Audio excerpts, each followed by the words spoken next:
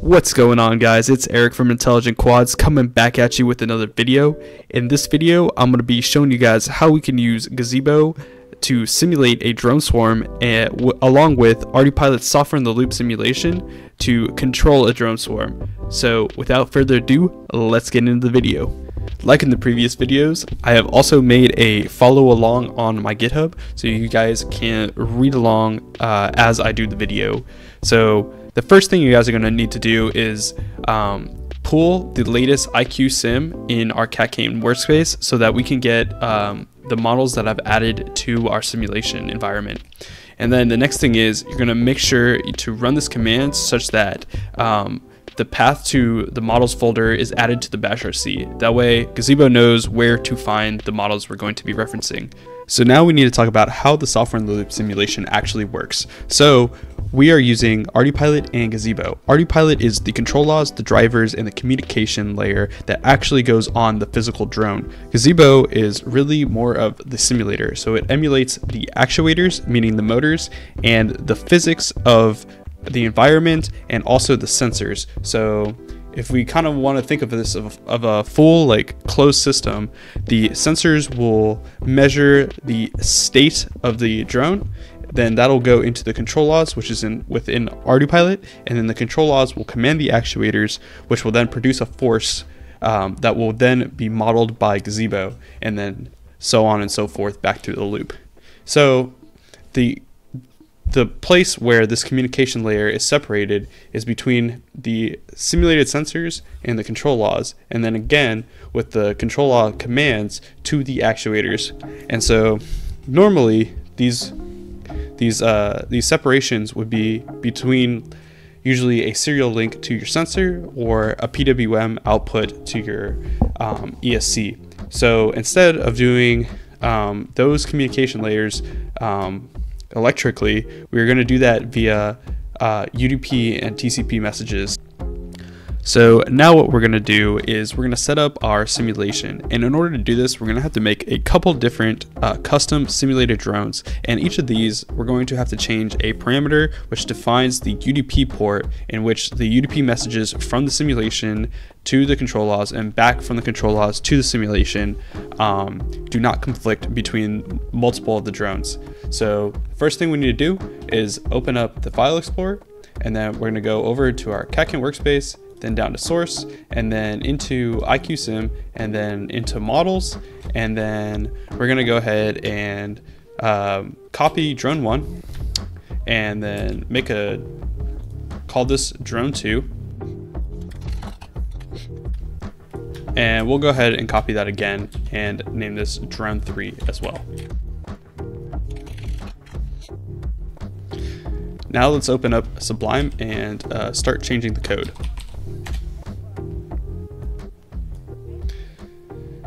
So again, let's go to IQ sim and then down to models and then down to drone 2. So now let's take a look at the model config, and we will change the name of the model to drone 2, and then we'll also do that for drone 3 as well. Now let's take a look at drone 2's model SDF. So this, again, if you haven't watched some of the previous episode, is where the model is defined. So let's scroll all the way down to where the Ardupilot plugin is defined. So we got plugin, Ardicopter plugin, lib Ardupilot. So this is the plugin that allows you to communicate with the Ardupilot flight stack. So what we're going to be changing here are these FDM port ins. So now what we're going to want to do is start incrementing the FDM port in and FDM port out. So the way that Ardupilot has this defined is that for every drone past the first drone, you will increment the UDP ports by 10. So for drone 2, we're going to change this to 9012 and 9013. So now when we go over to drone 3, down to the model SDF, find the same place, we're going to increment this by 10 from the last. So this will now be 22 and this will now be 23. And then we'll go ahead and save that. So now we're going to go ahead and insert the models that we just defined into a gazebo world. So let's go ahead, close models, and take a look at the worlds folder, and then open up runway.world. And then we're going to scroll down to where the model iris is defined, and then we're going to delete all of the model iris down to the /model tag. So delete that, and then we're going to go ahead and insert the following.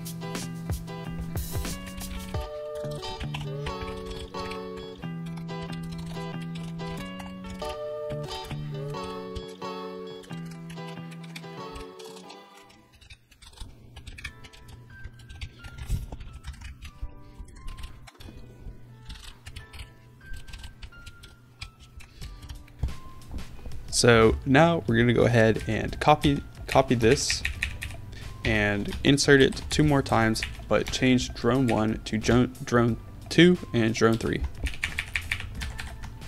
And also increment the position.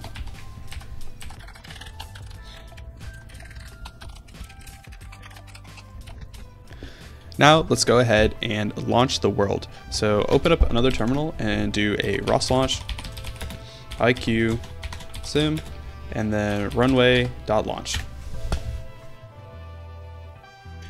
So now when we zoom out, we can take a look, and we have 3 drones right here. So now let's go ahead and open up a couple terminals.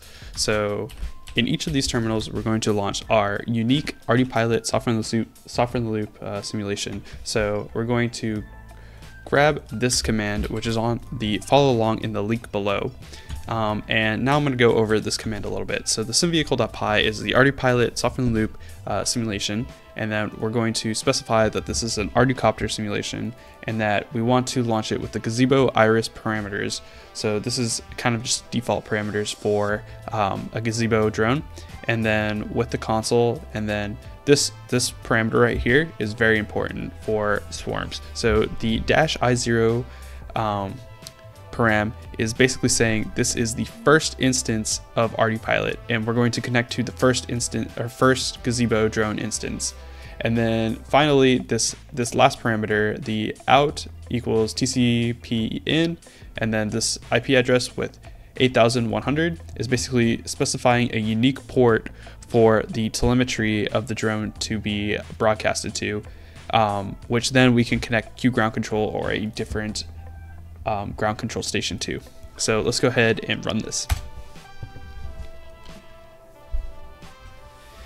And it looks like it's booting up just like it's done in the past. So now let's go ahead to the next terminal and paste in that command again.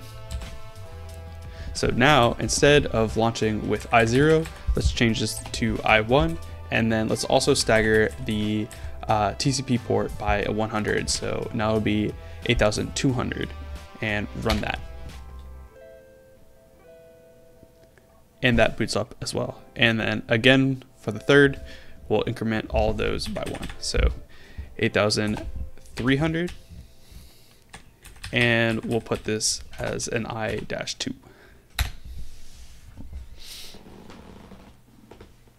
And it looks like it's all booting up. So now that everything is booting up, we can go ahead and take a look at our console just as we would before.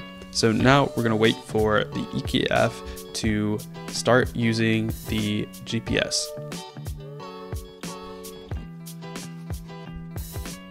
Now that the EKF is now using the GPS, we can go ahead and open up the first terminal and type mode guided, and then arm throttle, and then take off 10. And then we can watch our drone rise. And the same with the next terminal.